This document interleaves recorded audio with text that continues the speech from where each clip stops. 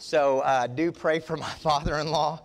I guess I can say that since mine are the other 5, of course, that would be in that category. But if you have your Bibles, go ahead and take them out. And with Jameson and Kristen gone and some of our other church members out, felt like kind of doing double duty this morning. But when I asked Randy to lead singing, Sheila looked like that was a bad idea. So I'm grateful to get to be in the Lord's house. I hope you had a great Christmas. And I know this is the day after. I do want to read a passage that some of you are very familiar with on Christmas Eve with my dad and mom and of course, our family. We read the Christmas story, which is a tradition in our house, with the family before we open presents out of Luke. At home yesterday morning, we read, I believe, in Matthew. And so this morning I want us to go to Matthew. I think I may have said Luke, but I want you to go to Matthew with me, chapter 2.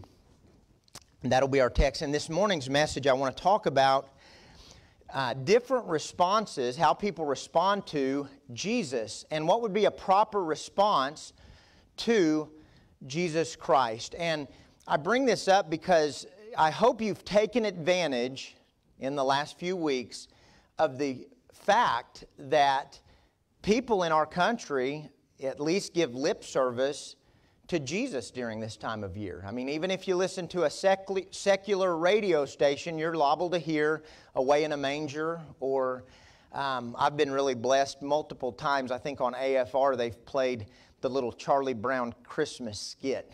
I don't know if y'all have heard that played, but I just love hearing Linus tell Charlie Brown, that's the real meaning of Christmas, Charlie Brown, you know, telling about the birth of our Lord.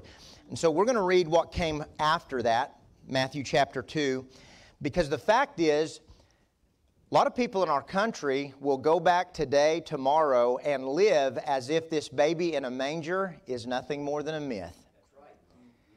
We miss what Jesus is about if we're not careful.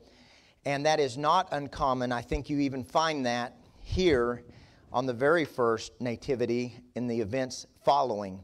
It says in Matthew chapter 2 verse 1, "Now when Jesus was born in Bethlehem of Judea, in the days of Herod the king, behold, there came wise men from the east to Jerusalem, saying, Where is he that is born King of the Jews?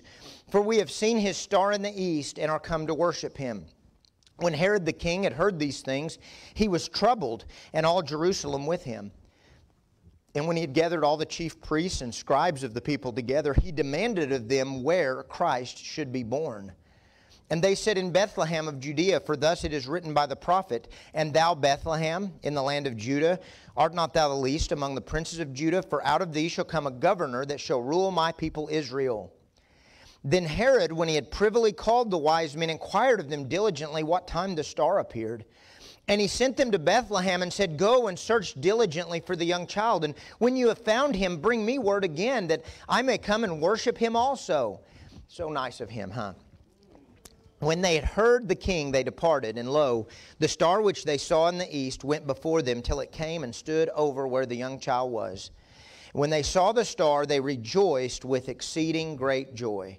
And when they were come into the house, they saw the young child with Mary his mother, and fell down and worshipped him. And when they had opened their treasures, they presented unto him gifts, gold and frankincense and myrrh. And being warned of God in a dream that they should not return to Herod, they departed into their own country another way. And when they were departed, behold, the angel of the Lord appeareth to Joseph in a dream, saying, Arise, and take the young child and his mother, and flee into Egypt, and be thou there until I bring thee word, for Herod will seek the young child to destroy him. When he arose, he took the young child and his mother by night, and departed into Egypt, and was there until the death of Herod, that it might be fulfilled which was spoken of the Lord by the prophet, saying, Out of Egypt have I called my son. Then Herod, when he saw that he was mocked of the wise men, was exceeding wroth, and sent forth and slew all the children that were in Bethlehem and all the coasts thereof, from 2 years old and under, according to the time which he had diligently inquired of the wise men. Then was fulfilled that which was spoken by Jeremy the prophet, saying, In Ramah was there a voice heard, lamentation and weeping and great mourning, Rachel weeping for her children, and would not be comforted, because they are not. kind of a disturbing end to the Christmas nativity story. Amen. Let's pray. Lord, we love you and praise you. God, I'm thankful for your word, and I pray that this morning as we look at your word, that God, your Holy Spirit would have freedom to move, that Lord, He would Lord, touch our hearts, God, that we'd be challenged this morning, convicted. Lord, those of us that are your children, Lord, for my brothers and sisters in Christ that are here this morning, I pray that we'd be edified and encouraged and built up. Lord, help us be equipped for the work of the ministry that you've given us. God, I pray that if there's someone here that's never been saved, Lord, maybe they have resisted and rejected your Holy Spirit's conviction and they have never received this free gift of salvation. And I pray your Holy Spirit would do that work even this morning. And God, I just pray that, Lord, above all, everything that we say and do, that you would be glorified and lifted up. And Lord, we're thankful for our church body. We pray for those that are out with ailments. God, I am grateful for my church family, and I pray for those that have lost loved ones that had to go through holiday season, Lord, with an empty chair at the table. I pray that you'd comfort their hearts, give them peace, and ultimately, God, help us keep our eyes fixed on you through this season. And we ask this in Jesus' name, amen. You can be seated.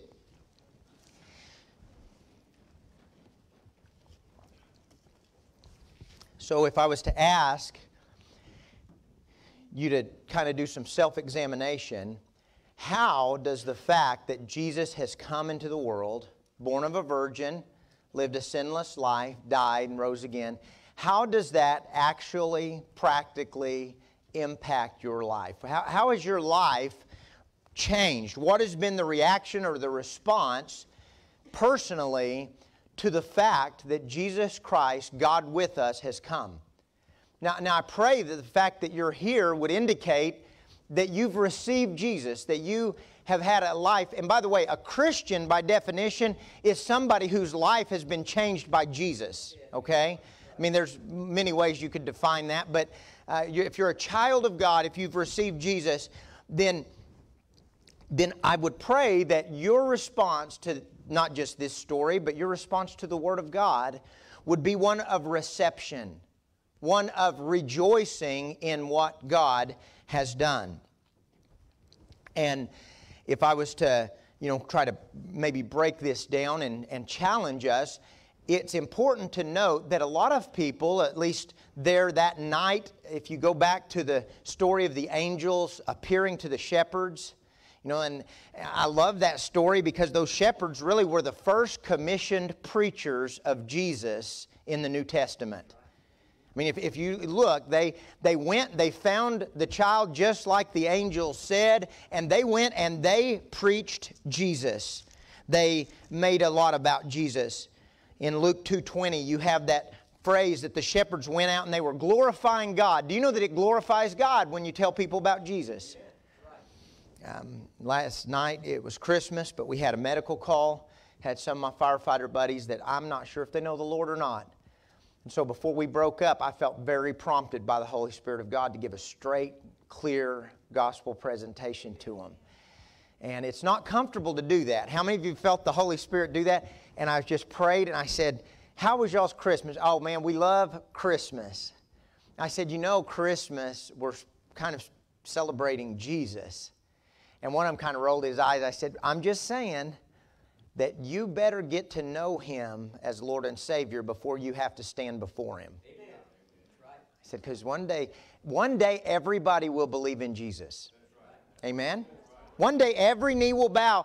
But what a blessing to be counted with this group of folks that you see that are very intentional at receiving and rejoicing in the coming Christ. The shepherds in Luke 2:20, the wise men here in Matthew chapter 2.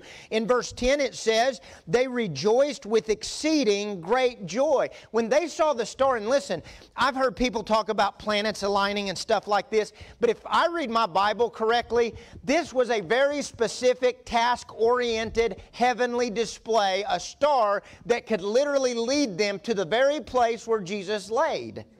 Amen? That's what it says. And so because I've heard people say, well, last year we were supposed to have the Star of Bethlehem. Do y'all remember that? And the two planets were supposed to align and create a mega bright star. Well, I'm sorry, but I stayed and watched the whole thing, and they never aligned. Not in Oklahoma. Did any of y'all remember that? There was always two. They got close, but they didn't merge.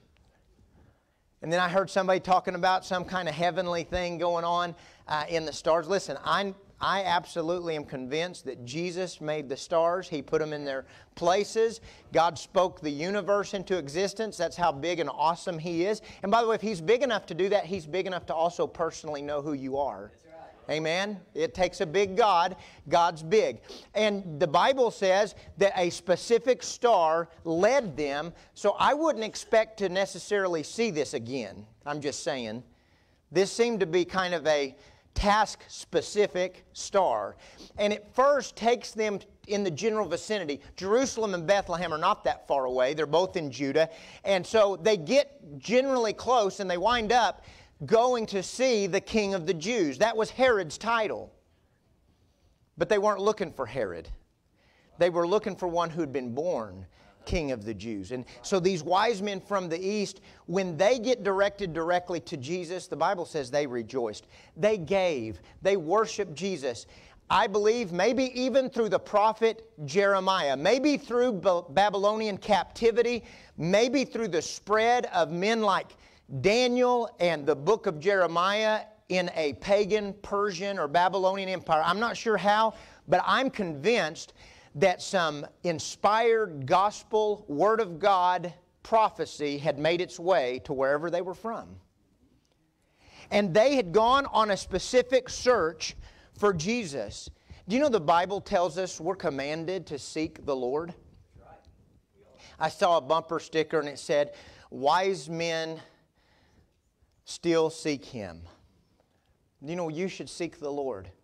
Do you know many people really have no meaningful encounter or walk with God, and the truth is they don't really care to. They don't really care to. I've mentioned this, but I myself, time before I was saved, struggled a little bit with skepticism. I've talked to skeptics, but many times when I witness to an atheist or a self-proclaimed agnostic or skeptic, many times it becomes apparent that the reason they can't find God is the same reason that a thief can't find a police officer. Amen? They don't want to find God. Just the other night at prison, a young man that was there, not a Christian, skeptical young man, stayed and visited with me until finally a guard came, picked him up. Young man's name was Corey, not a Christian. And as we began to talk, I said, "Wait a minute, Corey." I said, "I need to ask you something. If God revealed to you that Jesus Christ was the way, the truth, and the life, the only way to heaven, would you follow Him?"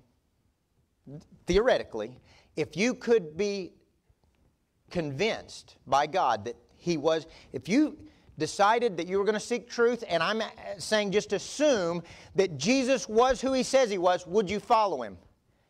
And he goes, "I'm not really sure I would." I said, "Then you may have a hard time finding Jesus." Listen, many people will not seek God, and many people are not happy to receive Jesus. It amazes me that these wise men came from a far country to do what many of the local people could have, should have, but would not do. The wise men rejoiced with great joy. Not only that, do you know they presented to Jesus? And I do believe this.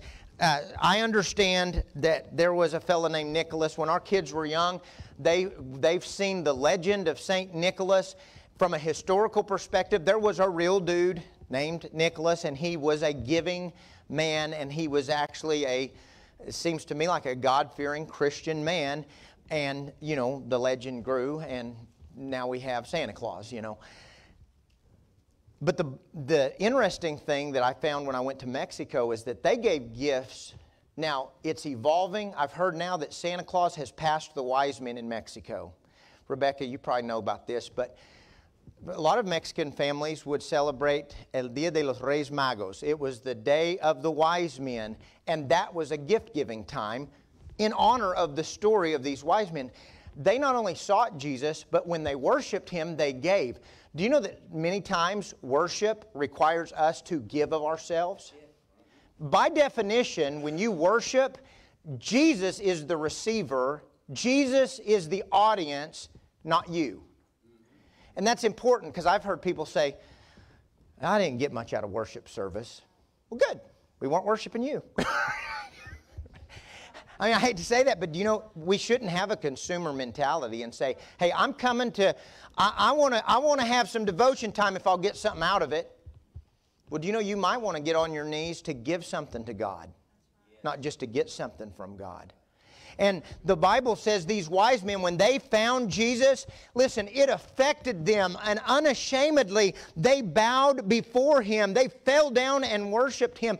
Can I tell you something? They were not too proud to adjust their posture to worship Jesus.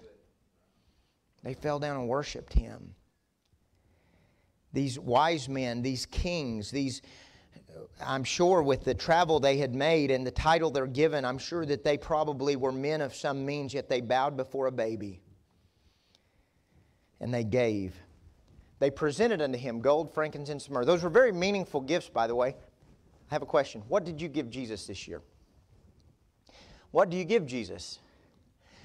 What present, by the way, if we sing, I heard on the radio multiple times the last few weeks, the little song where they've got little kids singing, Happy Birthday, Jesus. Y'all remember that song? We had some kids do it here one year. But what'd you get him? If it's his birthday, you may say, well, He's God, He doesn't need anything. But do you know that actually He says there are certain things He wants? Did you know that? There's certain things that Jesus doesn't want. And there's certain things that He does want. The wise men gave Him gifts. By the way, I believe their little trip to Egypt was probably funded by this gift of gold. I mean, let's be honest. Gold was valuable. Joseph and Mary had a baby. Diapers ain't cheap, amen? But I think they used that gift probably wisely, and they needed those gifts. But those gifts had a significance to them. I think that the wise men were very thoughtful with what they gave Jesus. Do you know Romans 12, 1 and 2, the Bible says, Paul speaking, I beseech you therefore, brethren, by the mercies of God, that you give a present to God. That you present your body. Hey, if you're sitting there, reach over and pinch yourself. That body you're sitting in, this may be wild to you, but that's what Jesus wants. Your body. This is important because if you read Romans, and Romans 12 kind of starts the application part, but Romans, and Paul does this, he starts out with a lot of doctrinal, what you need to know. He gets chapter 12, he's telling you what you're supposed to do about it. And in Romans 12, he says, I beseech you therefore, brethren, by the mercies of God, that you present your body a living sacrifice. That's a mouthful. A living sacrifice. Do you know that means God does not want one special holiday a year? Do you know He does not want a once-a-year birthday party? Right. He wants you to demonstrate daily holiness, not a once-a-year holiday. Amen? Do you know what else Jesus doesn't want? He doesn't want hollow, superficial lip service. The Bible says there's those that with their mouth they say they know me, but with their actions they deny me. The Bible warns us about lip service, of saying things, of praising God with our mouth, but not affecting the way we live.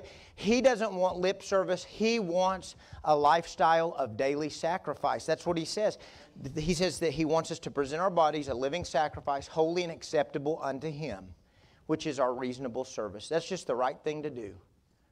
So, if I was to ask you, if you're into giving and gift giving, did you give Jesus what He wanted? He doesn't just want your body, to just have a sticker that says, I belong to Jesus, or wear a t-shirt that says, I love Jesus. When He says that your body is to be given to God, do y'all understand that that's kind of a paradox? Because the Bible also says that our flesh is fallen. I mean, our body's in a fight with our spirit. But if you're saved, you can yield this body as instruments of righteousness, according to Romans 6. You have to deny your flesh. But your flesh, because there's a heresy that had already cropped up in the New Testament, where people said, hey, the body's carnal, it's fleshly, it's material, it's evil. Forget it. this whole thing with God is just a spiritual thing, so it really doesn't matter what you do with your body. Do you know it does matter what we do with our body? I've had people tell me, Clay, I haven't been to church, but I'm with you in spirit. That doesn't count. That doesn't count. We only count you if your body shows up. Amen? Amen.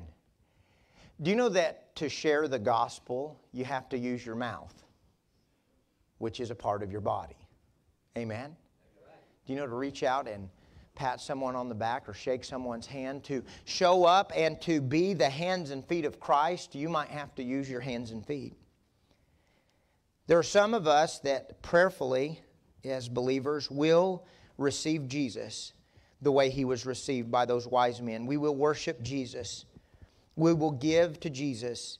Last message I preached about Simeon. I don't know if y'all were here, but I preached about Simeon. The Bible says he was a just man. He had been justified by faith, and he was devout. He was devoted to Jesus.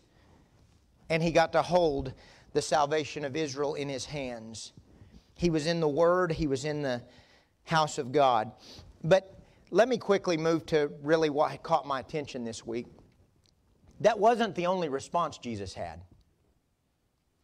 The text that I read, because I kept reading, it went from joyous, wonderful, awesome, like my three favorite people in the nativity scene, the guys riding the camels. It goes from that to the massacre of the innocents very quickly, right? I mean, it moves from delightful to disturbing very quickly. It mentions Herod. Herod was a really bad man. Herod the Great, if you read history, you'll find that he was a man who was not opposed to violence. He had murdered at least one of his wives. I think he had a wife named Mary Ann or something like that. He had murdered her. He had two young men that occasionally would contend with each other, and he believed would contend eventually with him for power. So he had them murdered. They were his two biological sons. I mean, Herod murdered the baby boys of Bethlehem, and his wicked, demented, reprobate mind, he'd also murdered his own children. Bad man.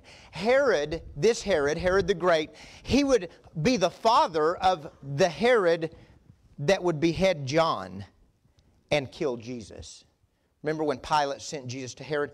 That was Herod the Great's son. He's the grandfather of King Agrippa, who you find in Acts. I simply bring him up because when you read Matthew chapter 2, he's kind of prominently featured here. And he was troubled when he heard about Jesus. Do you know that some people don't rejoice over the Christmas story? Some people are not happy about Christmas because of the Christ in Christmas. Some people actually have an intolerant reaction or almost a spirit of angry retaliation, as if Jesus Himself is a very threat to their existence. That was Herod. Herod, listen, Jesus makes it clear in John chapter 3 when He was speaking to Nicodemus. All of us know John 3:16, "For God so loved the world that He gave His only begotten Son, that whosoever believeth in Him should not perish but have everlasting life." Do you know Jesus didn't stop at verse 16 though? He says, "For God sent not His Son into the world to condemn the world, but that the world through Him might be saved. He that believeth on Him is not condemned, but he that believeth not is condemned already, because he hath not believed in the name of the only begotten Son of God. And this is the condemnation, that light is come into the world, and men love darkness rather than light, because their deeds were evil." You know why Herod wanted Jesus dead? Because he was evil. His deeds were evil. Why did he hate the light? Because he loved the darkness.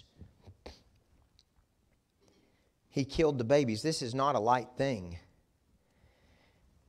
It says in verse 16, "When he saw that he was mocked of the wise men, was exceeding wroth, and sent forth and slew all the children that were in Bethlehem and all the coasts thereof." And by the way, this, I don't think we have to bring it up every time we talk about Christmas, but I don't want to wreck your nativity scene, but it does appear to me that the wise men shows up after the manger scene. The Bible says they were in a house. Now we know that the week after Jesus was born, they went to Jerusalem. That's where they saw Simeon and Anna. It appears to me that Joseph says to Mary, you know what? I've got roots in Bethlehem. I mean, there's some good folks in Bethlehem.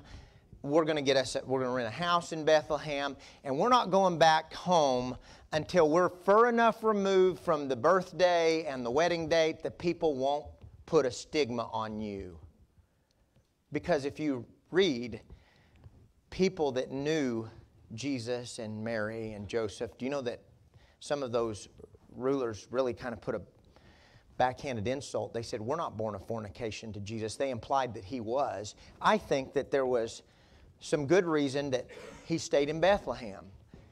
Now, it's possible that the star appeared before Jesus was even conceived. I mean, God knew what was going on. But it appears to me that the wise men shows up and Jesus is maybe a year old or he's a toddler. I don't believe Jesus was 2. I think if Jesus was 2, Herod would have killed everybody 3 and under. I think Herod was a devious, demented, evil man, but he was covering all the bases. I think he expected Jesus to be around a year old, but just for safety, he killed everybody 2 years old and under. That's just my guess. He wanted the newborn Messiah, the rightful king of Israel, dead. And so he killed every boy baby that he could get to, not just in Bethlehem, but in the coast thereof. Do you know what that tells me? That tells me that it's very likely that those shepherds that rejoiced at the news and were telling people about Jesus, that within just a year or so of that joyous event, some of their lives would be altered forever as Rome would come in and violently slaughter their children. And I can't believe that it was just babies that died that day. I don't know any parents that would willingly let go of their baby. Rome, listen, if you were not a Roman citizen, Jewish life was less than human in a Roman's eyes. They were under no obligation to defend, protect the personal rights. There were no human rights if you were not Roman. In this culture, Roman citizens had rights. Everybody else were slave cultures, and they were treated as such. Massacring the babies by Herod was no more of a big deal than killing the babies in Egypt was to Pharaoh. He was killing babies. And we read that, right? We all knew that story, but have you ever imagined putting yourself in that story? Because you think about it, if somebody like Jesus had such a miraculous birth, wouldn't there be more people following him and waiting for him and being excited when he shows up on the scene to be the Messiah? Well, do you know what? A lot of that joy and expectation probably got tempered or outright destroyed when outright traumatic tragedy struck in the form of Herod's slaughtering the innocents. I mean, he hated Jesus, and he was willing to kill people. And by the way, do you know that if you ain't right with God, you're not going to be right with your neighbor? When you hate God, you're not going to be a loving and kind and compassionate husband or wife. When you are at war with God, you're not going to find peace with very many people either. See, Jesus, his existence was a threat. He was born king. He is Lord. And so you will either be excited and receive him and rejoice, but that means that you come to Jesus and you bow before him. He is Lord of all, or he's not Lord at all. And the sad fact is, many pagans have a better handle on Jesus' nature than some professing Christians. Let me repeat that. There are some anti-God pagans who have a better handle on the real identity and nature of God and Christ than some professing Christians. They don't like him because they reject this word because they will tell you that this word seems to be authoritarian and oppressive. Can I tell you something? If Jesus is who he says he is, then he is Lord of all. He is the authority. Some Christians act like, no, it's just a story and a little emblem you get to wear, and you get to have a really great life, and it really doesn't affect anything else. No. If Jesus is who he says he is, it affects everything. And some people, rather than receive him, will react and reject Him. And that's heartbreaking, isn't it? You know, we enjoy singing Christmas hymns with Jesus in them. We enjoy. If you're a child of God, you know you enjoy hearing the Word of God preached. If you're really a believer in Christ. But can I point out that we've got neighbors and friends in our community that are lost that you couldn't drag them here. I mean, to listen to 30 or 40 or if you're at Lindsey Chapel, an hour of Bible preaching would be like torture. Right? Not going to take it. Can't handle it. Don't want it. Listen, they have a problem with it. What's the difference? What's the difference? Well, first of all, if you're saved, the Holy Spirit of God resides in you. If you're one of Jesus' sheep, then you want to hear the voice of your shepherd. But listen, not everybody's sheep, and a goat is not going to come to the good shepherd. And listen, Herod, this old goat, he wanted the shepherd killed. He wanted the king of the Jews killed because he could not continue to rule and reign if that which was born king of the Jews, that one, would be Lord of all. Then Herod had to get rid of him. Listen, Jesus was Emmanuel, God with us. He was the Prince of Peace. My dad's been preaching about names that Jesus was given. Isaiah prophesied that He would be called Wonderful Counselor, the Mighty God, the Everlasting Father, the Prince of Peace. But you know what else Jesus was? The Bible says He was a man of sorrows. He was acquainted with grief. I would imagine that Mary and Joseph had to have heard the word. That, hey, you know, the angel told y'all to get out of here and y'all did. All them other babies, they were all killed. All the baby boys were killed. It's just tragic. Jesus had that effect on people, though. The Pharisees in Matthew chapter 21, verse 42 through 46, Jesus compares them.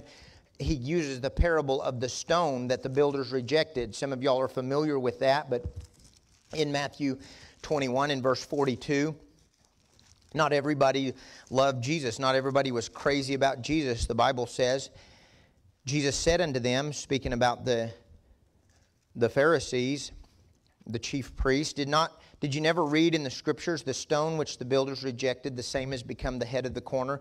This is the Lord's doing and is marvelous in our eyes.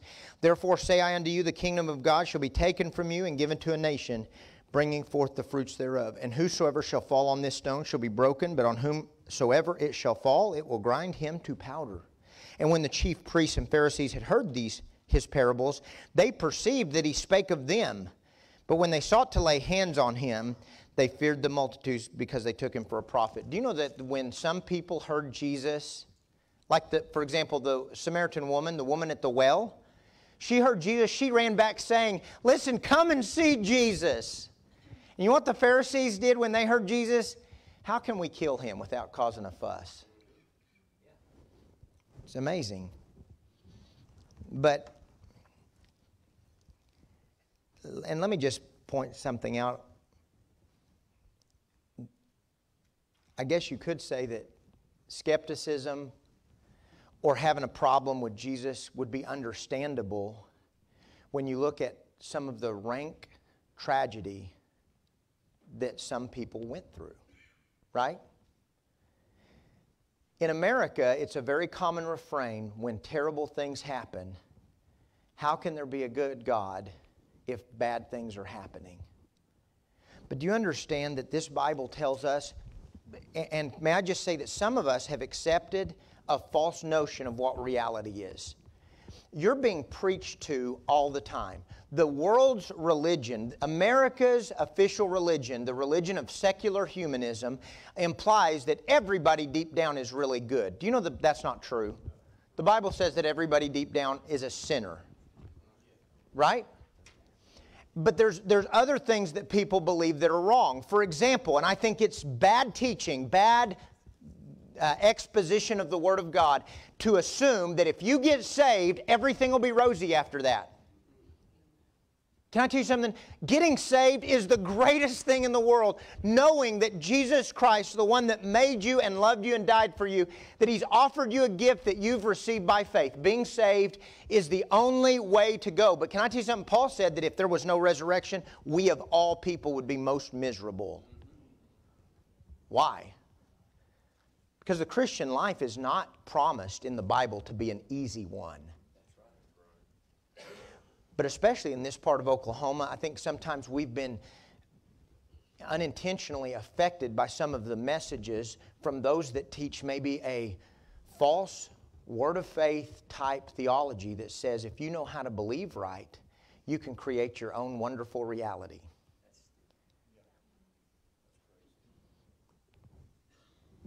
Do you know that there are those teachers out there that will say that if you want everything rosy, you just have to learn how to believe right, and you can have health and wealth and healing and anything you want. You just name it and claim it.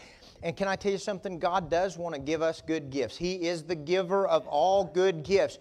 But Jesus said, in this world you will have tribulation. You'll have trouble if you're a follower of Jesus. The Bible says you're going to be persecuted. If you line up with Jesus, you'll quit being as popular with the world as you might like to be. If you line up with Jesus. The world is not going to love you. Jesus said, listen, they're going to hate you. They hated me. When you do not approve of the world's lifestyle, the world's sin, when you, by your very lifestyle, can I just say this, that a lifestyle of holiness is an open rebuke to people living in compromise. No matter how loving and kind you are, a lifestyle of holiness is an open rebuke to people who are walking in compromise. And that's going to cause some people to be riled up at you. You say Jesus is the only way? People that don't believe in Jesus are going to label you intolerant. And there are no people more intolerant than those that beat the drum the loudest for tolerance. That's right. You say Jesus is the only way, that is unacceptable. Saul, the Bible says in Acts chapter 9, verse 1, that he breathed out threatening and slaughter. He was a Pharisee. He was a guy that was memorizing the Bible. And when he heard about church services in Jerusalem, do you know what he thought about it? He was breathing out slaughter, the Bible says. People getting together. They're helping each other. They're singing and praising God. And they believe this guy, Jesus, is the Messiah. What do you think about that, Saul? I want to kill him.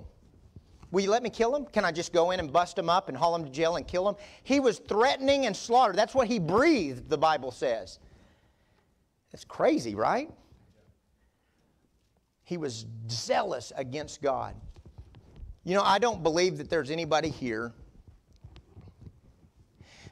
that would fall into that category. There's no Herods here, I would hope.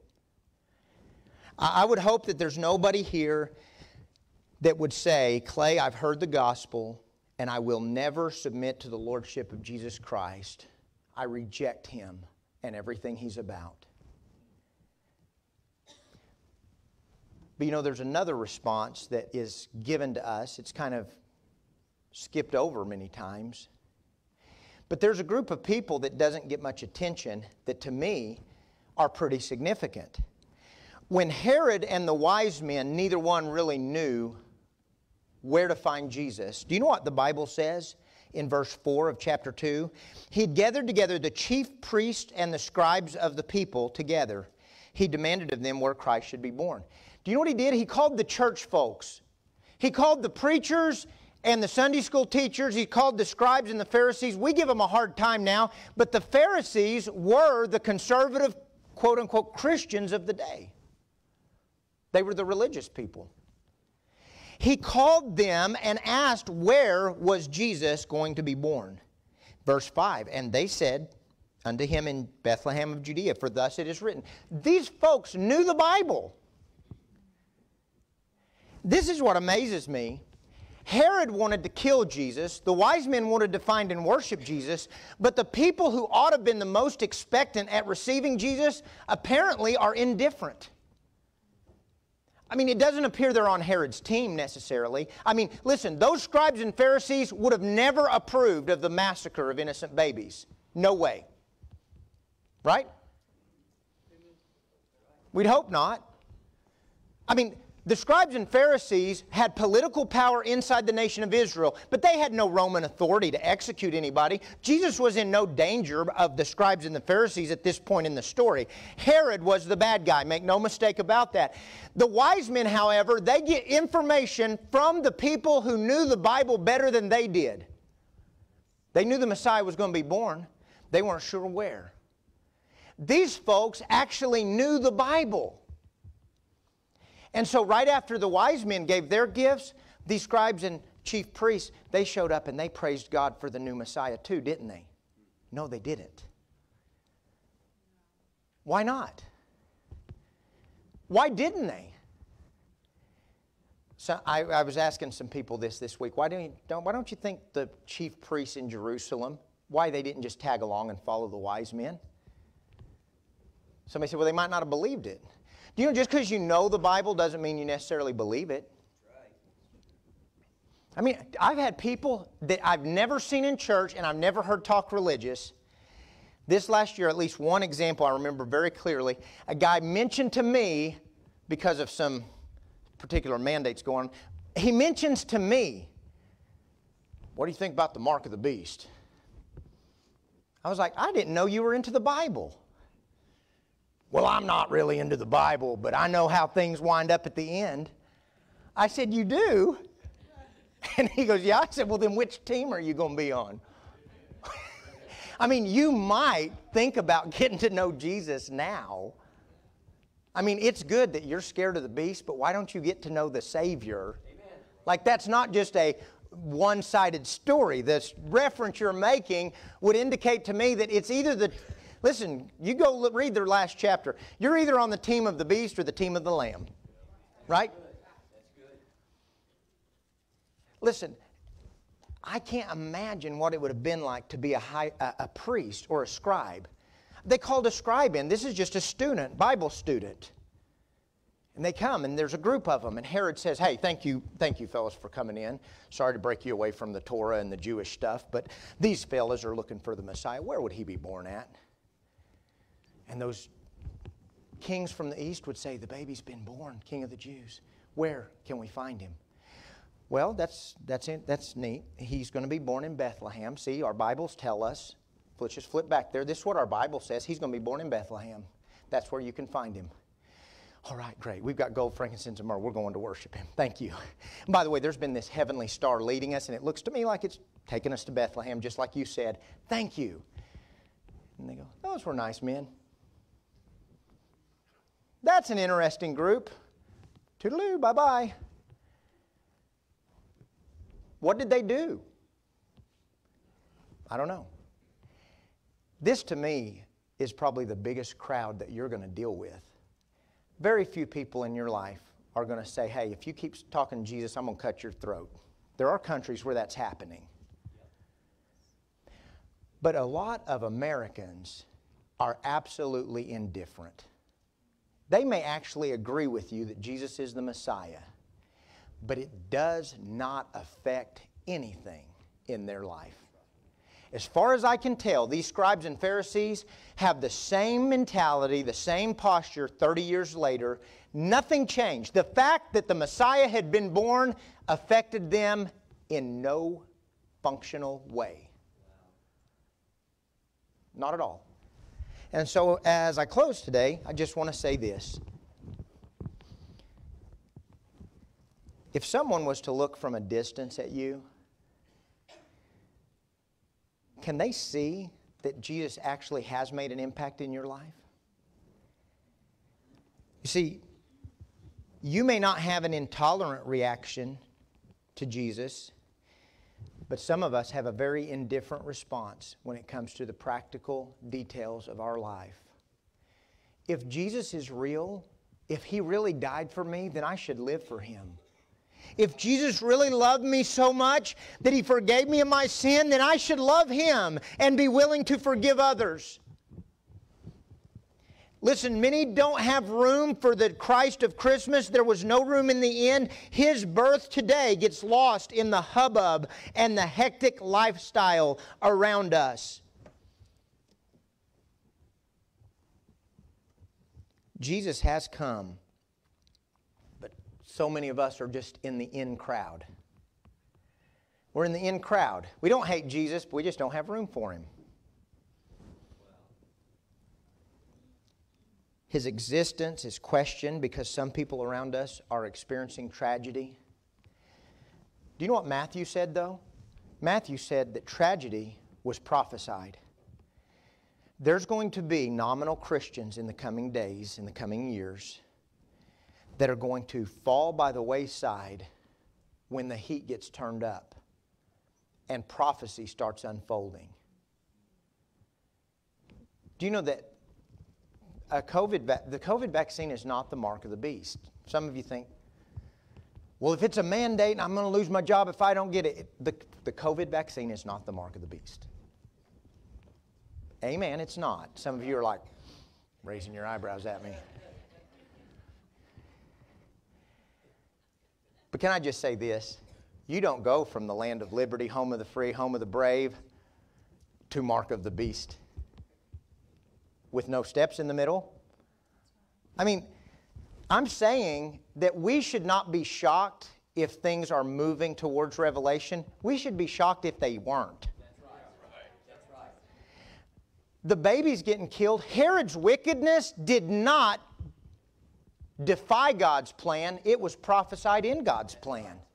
Now, it was a tragedy and it was bad, but it shouldn't have caused people to question God's Word. It confirmed God's Word. And when things keep going south, my Bible says that in the last days, things will get worse and worse. Things will get to be perilous times.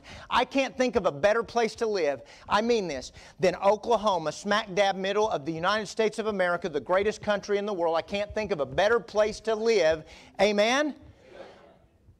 I can't. I'm grateful to God for where He's put me. But we are in a world that will reject Jesus by and large.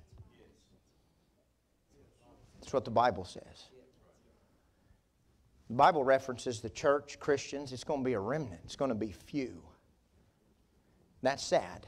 It should not cause us to question God. It's a confirmation that God is exactly who He says He is. In the coming days, there may be times when things get hard.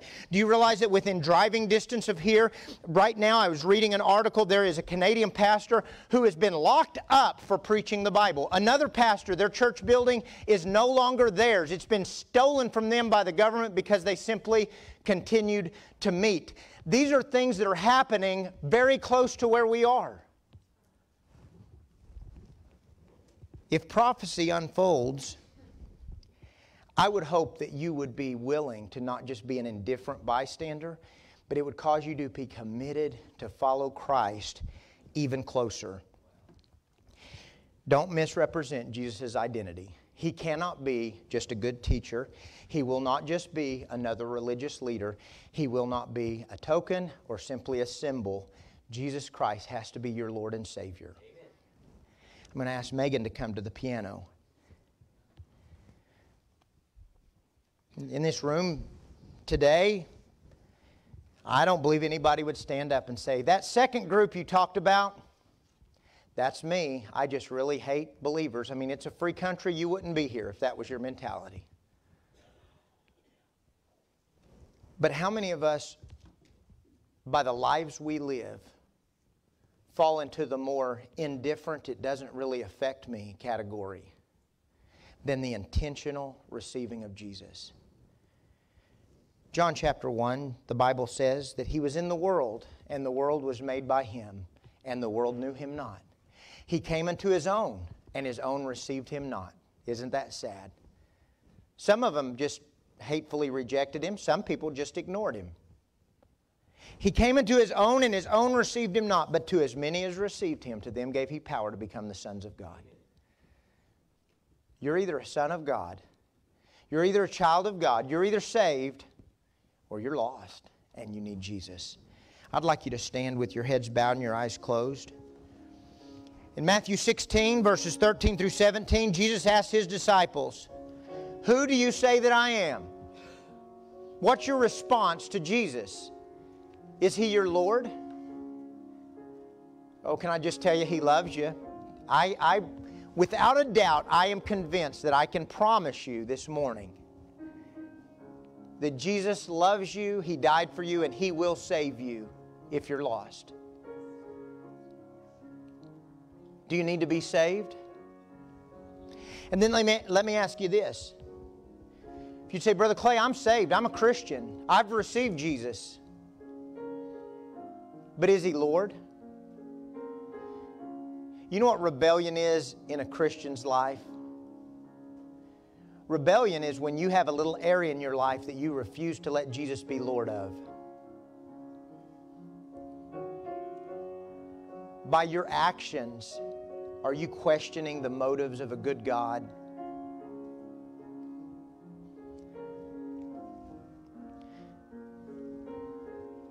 Some will go the other way in anger. Some will choose to follow Jesus. Some people will just be indifferent. You willing to follow Jesus? Some are at the altars if you need to come. We're not going to go on long, but this is an opportunity that if you need to talk to someone, you can come and the pastor will meet you right here, share with you how you can be saved. Do you need to come?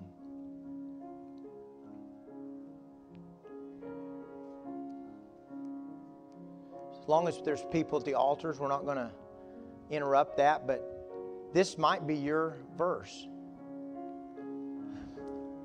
We're going to sing one verse of this with Megan playing. We're going to sing, "I Have Decided to Follow You." You don't need a book, but let's sing this before we close. I have decided to follow Jesus. I have decided to follow Jesus. I have decided to follow Jesus. No turning back. No turning back.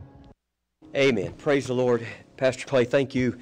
Powerful message and very thought-provoking, isn't it? We would study the Word of God and just get out of the Word of God what He wants us to receive. It's such a blessing having you all this morning. Look forward to seeing you tonight at 6 o'clock. I get to preach. I want to give you a little bit of salt on your oats so you'll kind of be thirsty for tonight. If somebody were to ask you, do you love God? And I've done my own little survey. I've asked a lot of people, do you love God? And I've yet to have a person that looked me in the face and says, no, I do not love God. The answer is almost always yes. And so I think Clay read some of my notes. And so this evening we're going to talk about how can you know that you love God? How can you know that you love God? And I think you'll be really surprised at the answer. I want to ask my brother Steve Turner, if you will, to make your way up here and dismiss us. And I hope you had a great, great Christmas, a Merry Christmas, making much of the Lord Jesus Christ. Let's pray. Dear Heavenly Father, Lord, I just thank you so much for allowing us to come to church this morning to hear your word. And Father, may we apply it to our lives as we go out through this week. Father, I thank you for our pastors and all the Sunday school teachers that we have. Father, delivering the word to us straight from the Bible. Father, I just appreciate that so very much.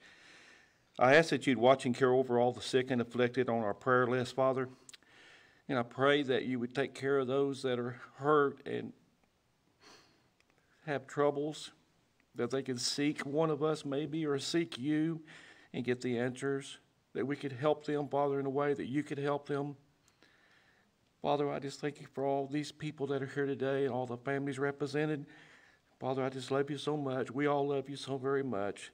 Lead us and guide us, who will be careful to give you the praise in the name of Jesus. Amen.